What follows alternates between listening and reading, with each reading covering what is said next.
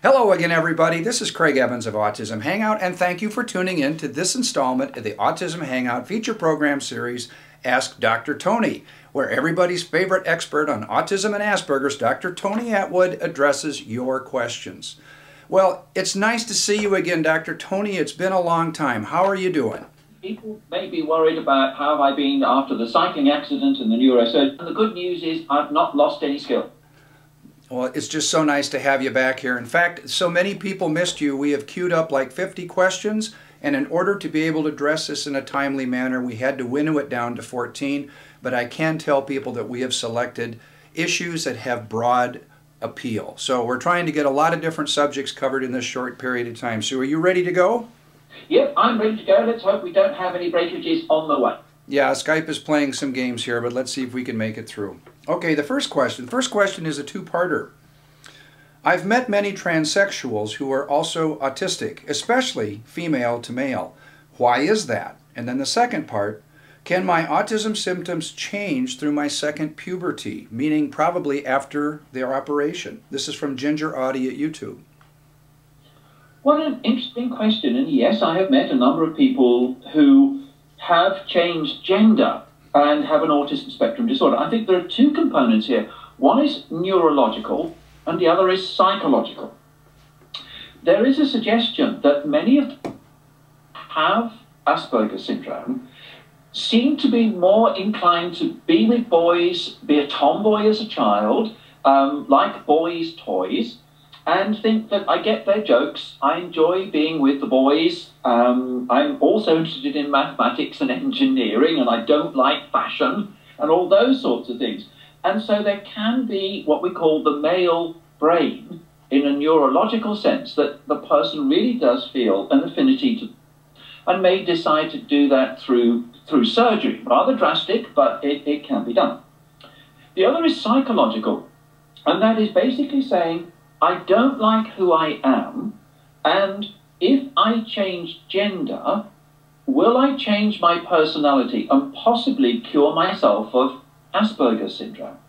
For example, some of the boys will say, well, the boys bully and tease me, but the girls are nice and kind and they got lots of friends and girls are good to me, and if I became a girl, then maybe I would have the kindness that they have. And so what may occur psychologically is I don't like who I am and I want to change gender. Now, I tend to find that when those have had the gender reassignment surgery, that it hasn't changed their ASD characteristics. They are still the same. Physiologically, they may have changed gender, but the issues of understanding facial expressions, reading body language, and all those sorts of things of making friends still remain. So it may help in some ways. The next question. I have high-functioning autism and my partner has been diagnosed with Asperger's syndrome. My partner and I have tried to have a healthy sex life, but there are some critical barriers. She wants to have sex occasionally, frequently. Though she knows how to initiate sex, she just can't bring herself to do it. She labels it as, I can't do it, or I just don't know how. She has asked me to be more forward with my sexual advances, so it's easier for her to go along with.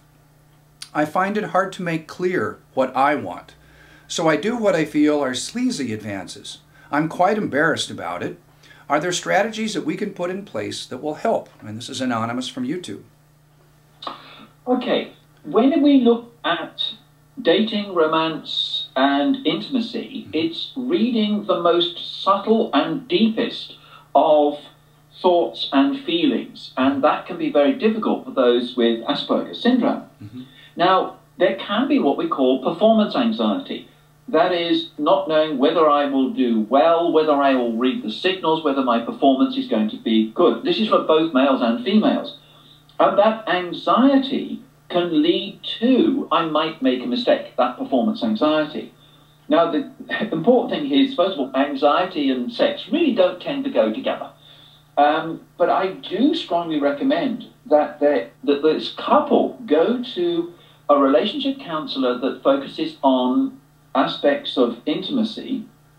One of the difficulties in this situation is that both partners have Asperger's syndrome, and by definition, both will have difficulties in communication, communicating in that area, which which will complicate matters. And so I think they need a third party, a relationship counsellor, who can work on this.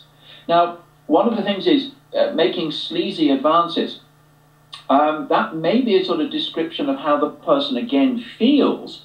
It's being open and honest about the situation and not being anxious with the one party or embarrassed by the other party.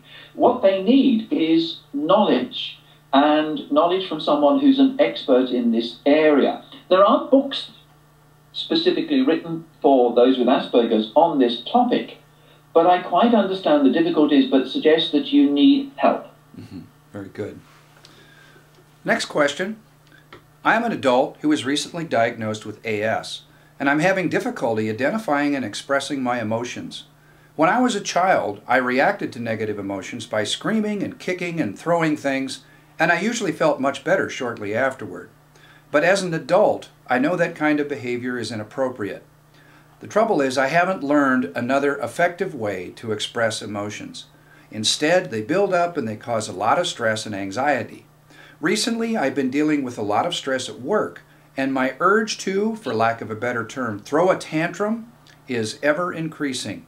I'm even having dreams at night in which I try to scream, but I have no voice. Can you suggest any strategies for dealing with and expressing such complex negative emotions that work well for people with Asperger's? This is from Carolyn Marie at Autism Hangout. Okay, first of all, don't inhibit it. Go with it. Just make sure it's not in public or within the family. It's what I call cleansing the system. It's rebooting the emotion computer.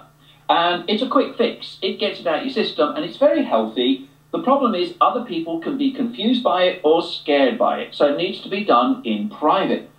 We would also do a little bit of what we call creative destruction.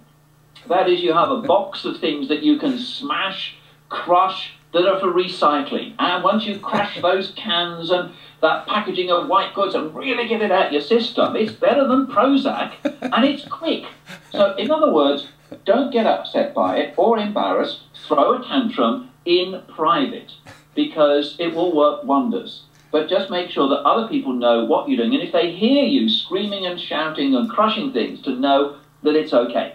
Yeah. Now, the difficulty is you can't really do that at work unless you go to the toilet, close the cubicle door, and then silently go through your rage with gestures and thoughts, and then get it out of your system, open the cubicle door with a smile on your face, and just flush the toilet. So in a way, what you're doing is you're flushing all the anguish down the toilet. Yeah, excellent.